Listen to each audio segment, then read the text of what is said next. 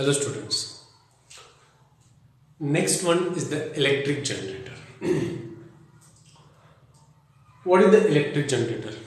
It is a device used to convert mechanical energy into the electrical energy.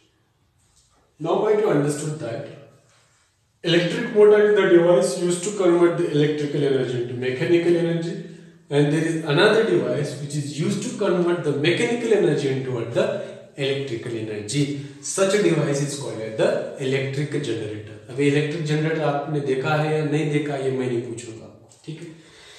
So this is what. On what principle it works? Obviously it works on the principle of electromagnetic induction. Which principle? Electromagnetic induction. This is the principle of this what it is to be called as the electric generator. What is the electromagnetic induction? Change in magnetic field produces the induced current, and that phenomena is called as the electromagnetic induction. This electromagnetic induction phenomena was explained by the Faradays. The activities that we have seen, actually these are the activities done by the Faradays. That is what I used to be done, isn't it? So now electric generator, the principle we understood. What is the construction? It's very much similar to that, but just one and two things have changed. The constructions of this electric motor is the armature, the strong magnet, that is the permanent magnet is used. Slip rings are used here. In that case, split rings. But now, in case of the electric generator, we are using slip rings. Brushes, that is the carbon brushes, are commonly, obviously, they are also, this is what, like that again. They are always in a contact, like that. They are just going to be slip from that slip rings, isn't it? Then next one is the galvanometer. Now here we are not going to use the battery. Why? Because this electric generator works on the phenomenon of electric induction. Now, when we are talking about this electric inductions, hope you are getting one concept that is called the Fleming's right hand rule. Fleming's right hand rule. Getting what I am saying? So, which rule I will use here? Fleming's right hand rule. What is the Fleming's right hand rule? Force, magnetic field, induced current. So here we know the force, we know the magnetic field, we wanted to calculate the induced current. Yes, let us come to the construction of this, how it is constructed. As you know very well, this is the rectangular coil is placed between the permanent magnet, and this rectangular coil is connected to the slip ring R1, that is this side of the armature coil 1, that is what, let us suppose there are two ends. One end of the armature coil is connected to the R1 and another end of the armature coil is connected to the R2. R2 is what? The R1 and R2 are the slip rings, B1 and B2 are the carbon brushes, and these carbon brushes are going to be slip over the slip rings. Clear? And this is what the axle, and as the axle or as the armature coil rotates, the slip ring starts rotating and the galvanometer is connected so that it can detect the current produced by the motion of the armature coil. Clear? And if you are using the more, what you can say, if you are arranging the maximum number of the armature or rectangular coil, it will produce the maximum, more and more current it will be produced. This is what it is to be called as the magnet. Sir, it's very simple, it's nothing to vary. This is called as the magnet. This is what called as the rectangular coil or armature coil. Rectangular coil. How the magnetic field is moving? North to south, north to south, north to south. Clear? So what is the B1 and B2? B1 and B2 are what? Brushes. Clear? Very good. R1 and R2 is what?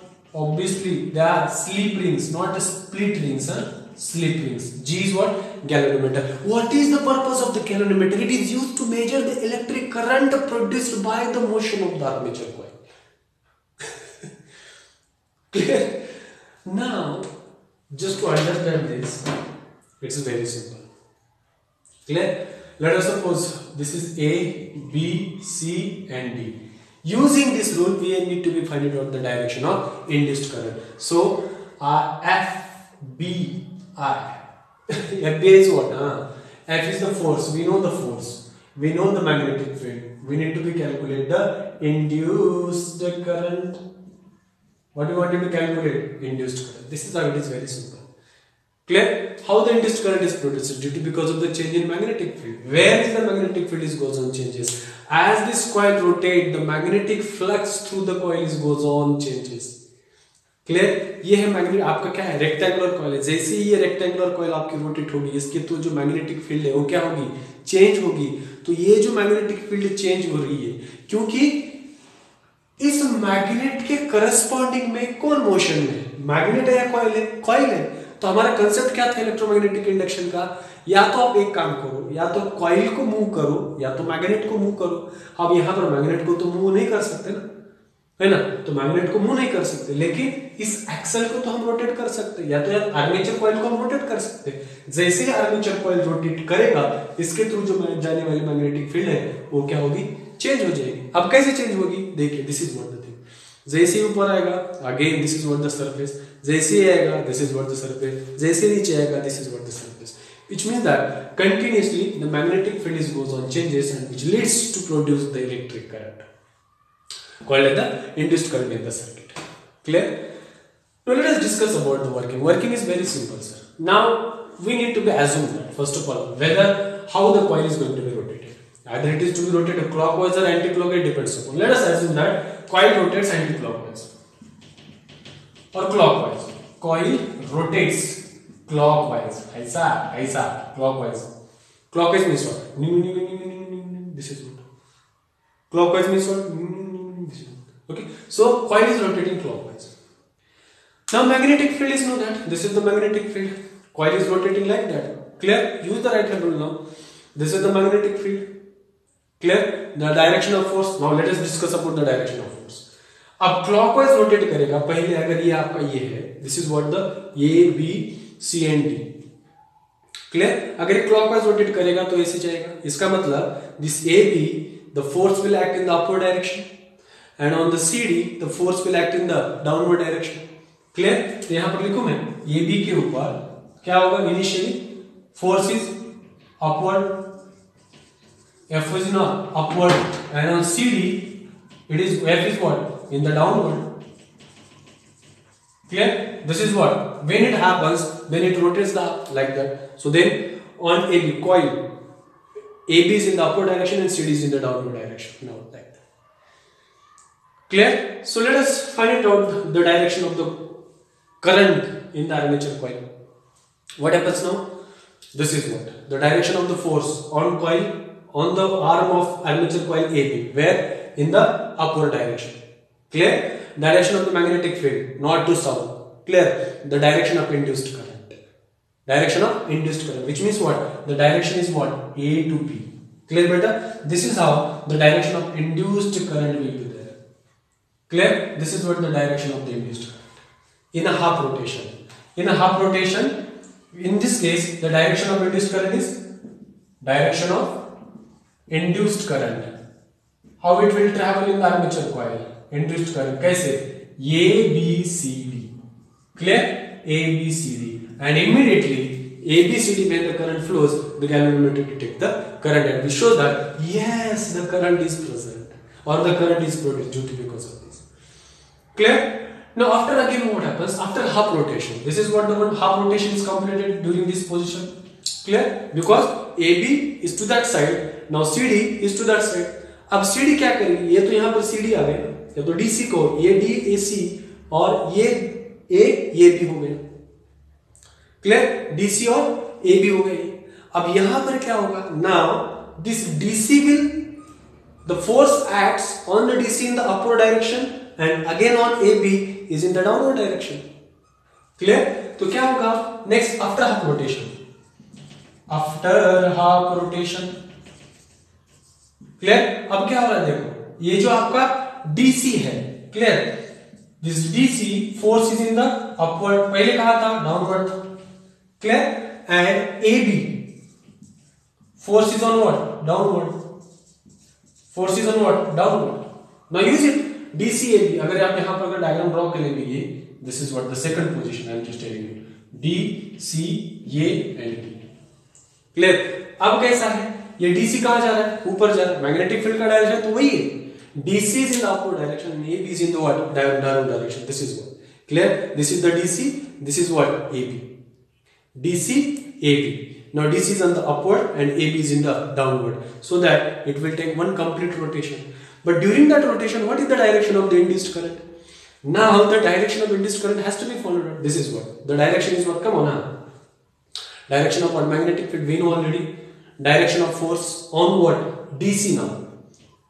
Direction of force on DC upward. Direction of current. Exactly. Direction of current is reverse or not? Yes. How it is flowing now? It is flowing what? DCBA. In the first half rotation, ABCD. And now in the next second half rotation, it is in the DCBA. Clear? Direction of which current? Induced current. Induced current is what now? D, C, B and A. Earlier ABCD. This is the direction it changes or not? Then hence the direction of the electric current or induced current it changes, and hence such generator is called as the AC generator. Which generator here? AC generator. This generator is called as AC generator. What is the AC? AC is called as the alternating current. What is the AC? AC is called as alternating current. Please remember, this is very important. What is the alternating current? The current which changes its directions periodically. That type of current is called as the alternating current. Getting what I am saying? Now, if suppose we want the DC generator, then at the time of DC generator, dear students, remember that for case of DC generator, instead of slip rings, we need to take the use of what? Split rings. We need to take the use of split rings, isn't it? So when the split ring is taken, so then what happens, you know that this one carbon brush is always contact with the one split ring and another is with the another split ring, and hence the whatever the generator is there, that generator is called as the DC generator. In case of the DC generator, the direction of the electric current is not going to be changes. That concept is called as the DC generator. But overall the things which I told you right now, that generator is called as what? AC generator. Clear? What is the AC? Alternating current. What is the DC? Direct current. Will you please tell me now what is the difference between the AC and DC? AC is alternating. This is what? DC is what? This is.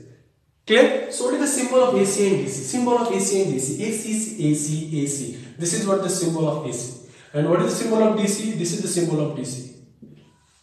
Clear? So this what it indicates? Which indicates that the current goes on changes its direction periodically. But DC won't change the direction. Now where we are using the mobile phones that we are going to be used, the power, that power is what? The DC. And the light which reaches at our homes, schools and offices, they are what? The alternating currents. Nowadays most of the what we can say the power stations, they are sending the light or the energy, electrical energy in the form of AC. Why? What is the advantage of the AC over DC is that the advantage is that beta, when we used to transmit the light electrical energy using AC, then the loss of power will be what? Very less as compared to the DC. DC में जो loss of power होता है बहुत ज़्यादा होता है, loss of energy बहुत ज़्यादा होती है, और AC में जो loss of energy होता है वो कम होता है. इसलिए जो भी transmission होता है electrical energy का, they are in the form of what? Alternating current. That is what exactly it is to be considered.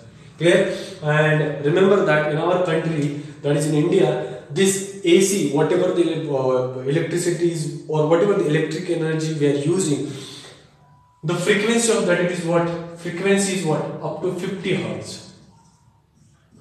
The frequency is what? 50 Hertz. Clear? So this is what, because obviously this value goes on varies as the countries, as we change, as we think about the different countries, isn't it? It depends upon the countries at what frequency they are using the electrical energy. Getting what I'm saying? This is what exactly it is to be called as the electrical generator. Electric generator. Remember that electric generator may have two types. One is the AC generator and the second one is what? DC generator. Which means that after every half rotation, the direction of electric current, induced current goes on changes. How we can able to calculate the direction of induced current? By using the Fleming's right hand rule.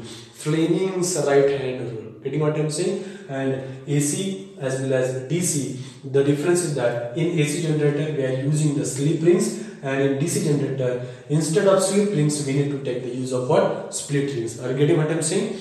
This is what overall the concept it is to be called as the electric generator.